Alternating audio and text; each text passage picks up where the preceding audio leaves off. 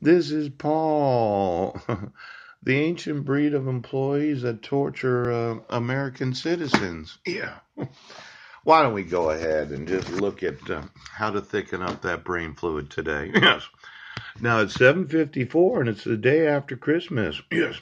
Did you have a nice Christmas right now? Now yesterday I upset a lot of people.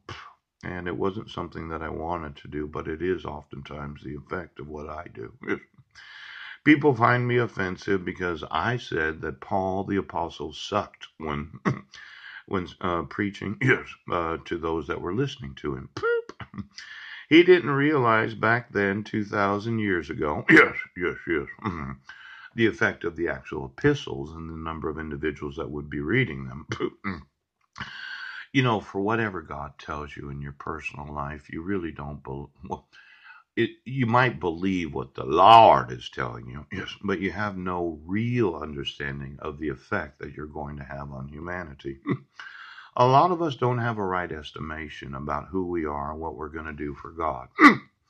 Now, there's what's known as police brutality or police violence is an umbrella term, yes, to describe any unjustified or intentional harassment, yes, verbal assault, physical, mental injury, property damage, or death suffered due to the interaction with the police. Yeah. Now, police brutality is one of several forms of police misconduct, yes, which involves undue violence by police members. Police brutality.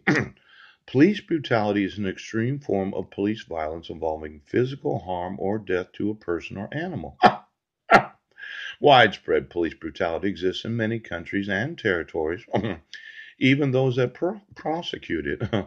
Although illegal, it can be performed under the color of law.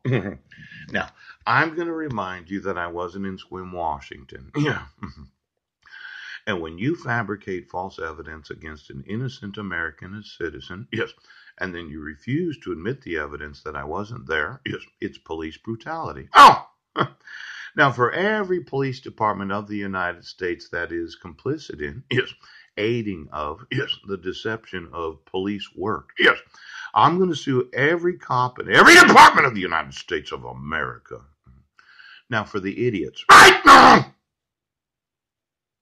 that don't have a problem, yes, with the fabricating of false evidence against innocent American citizens, for any police department, Seattle, Tacoma, Olympia, for any sheriff's department, each county, King County, Mitzi, I'm going to sue you for having any knowledge of police brutality.